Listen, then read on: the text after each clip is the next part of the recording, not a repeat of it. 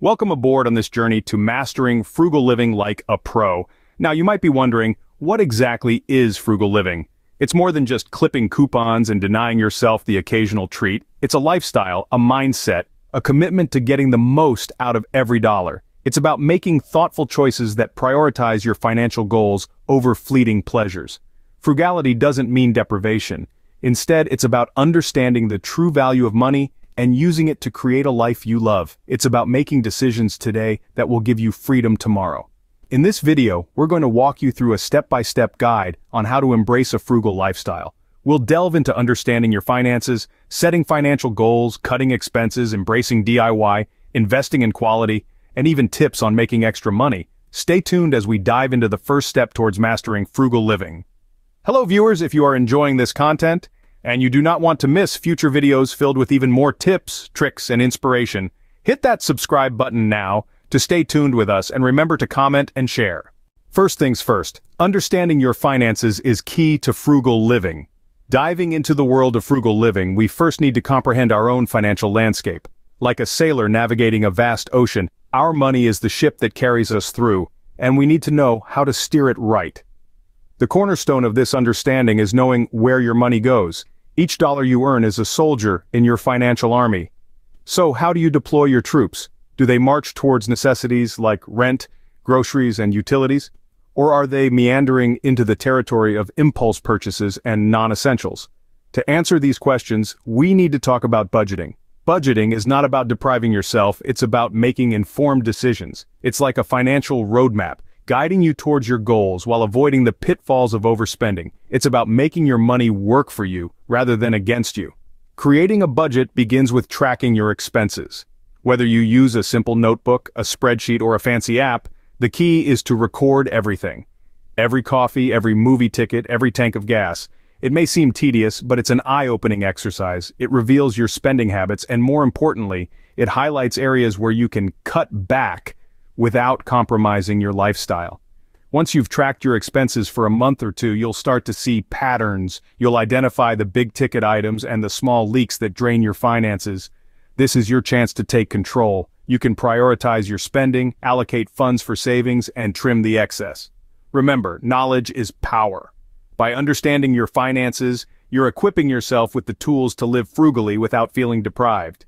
You're taking the reins of your financial future, steering it towards a destination of financial stability and freedom. So take the time to understand your finances.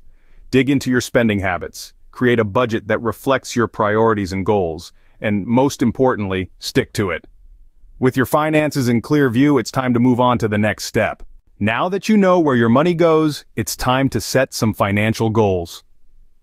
Financial goals act as a compass, giving direction to your frugal journey. They are the roadmap to financial independence, and without them, you might find yourself wandering in the wilderness of overspending and financial uncertainty. Let's start with short-term financial goals. These are goals you aim to achieve within the next year. Maybe you want to pay off a small debt, save for a vacation, or start an emergency fund. Short-term goals are like the stepping stones across the river of financial management. They're immediate and tangible, and achieving them gives you the confidence to tackle bigger challenges. Now let's talk about long-term financial goals. These are the mountains in the distance, the goals that may take several years or even decades to reach. Perhaps you're dreaming of buying a house, retiring early, or funding your child's college education. Long-term goals require patience and perseverance. They're not achieved overnight, but the satisfaction of reaching them is worth every sacrifice. To set effective financial goals, you need to make them SMART, specific, measurable, achievable, relevant, and time-bound. Instead of saying, I want to save money, say I want to save $5,000 for a family vacation in 2 years. This goal is specific. You can measure your progress. It's achievable with some frugal practices. It's relevant to your desire for a family vacation, and it's time-bound with a 2-year deadline. Remember, your financial goals should reflect your values and aspirations. If you value travel, set a goal to save for trips. If you aspire to be debt-free, make this your primary goal. Your goals should inspire you, motivate you, and give you a reason to embrace frugal living. Financial goals are not set in stone. Life happens, and your goals may need to change to reflect new circumstances. Being flexible and adaptable is just as important as being disciplined and committed. With goals in place, you're ready for the next step, cutting expenses. Let's dive into that in our next segment. Ready to start cutting those expenses to live frugally? Frugality isn't about deprivation, it's about making conscious decisions where our money goes. So, let's dive right into the process of cutting expenses. Groceries. We all need to eat, but there's a lot of room for saving in our food budget. The first step is planning meals. By planning your meals for the week, you can avoid impulse purchases and make sure you're using everything you buy. Buying in bulk can also lead to significant savings, especially for items you use regularly. And don't forget about coupons and store loyalty programs. They can shave off a noticeable chunk from your grocery bill. Utilities. There's a common misconception that we have little control over these expenses, but that's simply not true. Small changes can lead to big savings. Switch off lights when you're not in the room. Unplug electronics when they're not in use. Consider energy-efficient appliances. They might be more expensive up front, but they'll save you money in the long run. Entertainment. We all need a little fun in our lives, but entertainment can be a major drain on our budget. Instead of going out for dinner and a movie, why not host a potluck and movie night at home? Instead of buying books, borrow them from the library. There are countless low-cost or free entertainment options out there. You just have to look for them. Now here's a key point to remember. It's important to differentiate between your needs and your wants. Needs are necessities for survival, like food and shelter. Wants, on the other hand, are things we'd like to have, but don't necessarily need. By focusing on needs and limiting wants, you can make significant cuts to your expenses. Cutting expenses is a crucial step in frugal living, but there's more to it. So, stay tuned as we continue our journey to mastering frugal living like a pro. Embracing the do-it-yourself culture can help you save a lot, and it's our next step. Imagine the satisfaction of creating something with your own two hands, coupled with the gratification of saving money. That's the power of DIY. It's a frugal living hack that's gaining popularity, and for good reason. Let's start with cooking at home. When you swap out a few restaurant meals for home-cooked ones, you'll be amazed at how much you can save. A home-cooked meal can cost a fraction of a restaurant meal. Plus, you have the added benefit of controlling the ingredients, making it a healthier choice too. Your kitchen is a goldmine of savings if you know how to use it. Next, let's talk about minor repairs. A leaky faucet, a loose door hinge, or a broken tile don't always require a professional. With a little research and a few tools, you can fix these minor issues yourself. It might sound intimidating at first, but there are countless tutorials and guides available online that can help you every step of the way. But DIY isn't just about practical matters. It extends to creative pursuits too. Making homemade gifts, for instance, can save you a substantial amount of money, especially during holiday seasons. A homemade gift, whether it's a hand-knit scarf, a jar of homemade jam, or a custom piece of artwork, carries a personal touch that store-bought items simply can't replicate. And let's not forget about DIY home decor. With a bit of creativity, you can transform everyday items into unique pieces of home decor.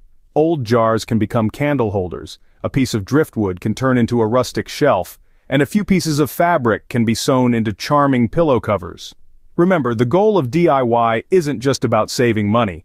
It's also about learning new skills, exploring your creativity, and taking pride in your accomplishments. The savings are just a wonderful bonus. DIY not only saves money, but also adds a personal touch to things. Let's move to the next step. Frugal living doesn't mean always buying the cheapest, it's about investing in quality. That's a statement that often surprises people. But let's break it down. The idea of investing in quality is based around the concept of cost per use. This concept is a simple but powerful tool to help you make more informed decisions about your purchases. Here's how it works. You divide the total cost of an item by the estimated number of times you'll use it. This gives you the cost per use. Let's say you're in the market for a new winter coat. Option A is a stylish but cheaply made coat for $50. Option B is a high-quality, durable coat for $200. The cheap coat might be tempting, but let's think about cost per use. If you buy the cheaper coat, but it wears out after just one winter, your cost per use for that season is $50. But what about the more expensive coat? If it lasts you 5 winters, your cost per use drops to $40 per season. Over time, the more expensive coat actually becomes the cheaper option. And cost per use isn't just about money, it's also about time and effort. Every time you have to replace a cheaply made item, you're investing time into shopping and researching, not to mention the mental energy of deciding. So, while the initial price tag of a quality item may be higher, the long-term cost per use is often lower. This doesn't mean you should always buy the most expensive option. It means you should consider the quality and longevity of a product before making a purchase. It's a shift in mindset, from immediate gratification and short-term savings to long-term value and sustainability. Investing in quality can actually save you money in the long run. And remember, frugal living isn't about deprivation. It's about making smart, informed decisions that allow you to live well within your means. Investing in quality is a smart approach to frugal living. Let's now talk about making extra money. While saving is essential, making extra money can speed up your journey towards financial independence. Now, let's switch gears a bit and talk about how you can boost your income. First off, take a look around your home. Do you see items that are collecting dust? Perhaps an old bicycle or a set of golf clubs you haven't used in years? These unused items could be a potential gold mine. Selling them online through platforms like eBay or Facebook Marketplace can put some extra cash in your pocket. It's like the saying goes, one man's trash is another man's treasure. Next, consider your skills and talents. Are you a whiz at graphic design? Can you write engaging blog posts? Have a knack for teaching? Freelancing is an excellent way to monetize your skills. Platforms like Upwork or Fiverr connect skilled individuals with clients who need their services. And the best part? You can work from the comfort of your own home at your own pace. Another option is to take on a part-time job. This could be anything from working a few hours at a local cafe to driving for a ride-sharing service, or even walking dogs in your neighborhood. Be creative and think about what you enjoy doing. Who knows, your part-time job might even turn into a passion project. Finally, don't forget about passive income streams. These are sources of income that require little to no effort to maintain. Think renting out a room in your house, investing in dividend-paying stocks, or creating a blog that generates ad revenue. Remember, every little bit helps. Even an extra $100 a month can make a significant difference in your financial journey. It's not just about the money, it's about the freedom and security that financial independence brings. Making extra money can give your frugal living journey a boost, but remember, consistency is key. Keep exploring, keep learning, and keep pushing towards your financial goals. So, there you have it, a step-by-step guide to mastering frugal living like a pro. We've journeyed together through the process of understanding your finances, setting financial goals, cutting expenses, embracing DIY, investing in quality, and making extra money. Each of these steps is a crucial building block in the grand architecture of frugal living. Remember, understanding your finances is the foundation. It's about knowing what comes in and what goes out. It's about facing the reality of your financial situation and taking stock of where you stand. Setting financial goals is your blueprint. It's about knowing where you want to go and outlining the steps you need to take to get there. It's about having a vision and a plan. Cutting expenses is your construction crew. It's about making tough decisions, about distinguishing between wants and needs. It's about prioritizing, eliminating, and reducing. Embracing DIY is your interior designer. It's about being creative, about learning new skills and applying them to save money. It's about making the most of what you have and stretching your dollar further. Investing in quality is your building inspector. It's about making smart, long-term decisions. It's about understanding that sometimes spending a little more now can save you a lot more later. Making extra money is your property manager. It's about finding ways to increase your income. It's about taking advantage of opportunities and turning them into profit. However, don't forget that frugal living is a journey, not a destination. It's about continuous improvement and lifelong learning. It's about making the most of what you have and finding joy in simplicity. So take these steps, apply them, and begin your journey towards frugal living. You'll find that not only will you save money, but you'll also cultivate a deeper appreciation for the things that truly matter in life. If you found this video helpful, please subscribe, like, and share it with others. Let's all master frugal living together.